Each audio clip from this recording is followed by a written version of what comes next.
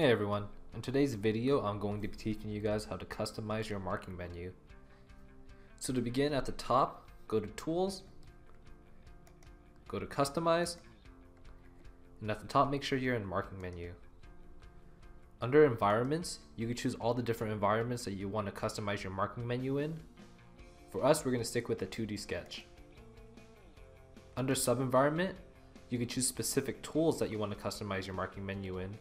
For us, we're going to stick with the none selected. Autodesk already comes with a bunch of preset marking menus that they thought would go well with one another.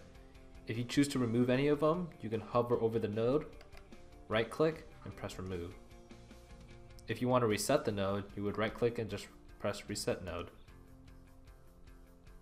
For us, we're going to remove the node and we're going to replace it with an auto dimensioning tool. After you choose the tool, make sure you press apply, then OK. We're going to head over to our sketch now. In our sketch, if I wanted to dimension it, I would have to go to our dimension tool and dimension each individual line and arc in order to get all the dimensions I want.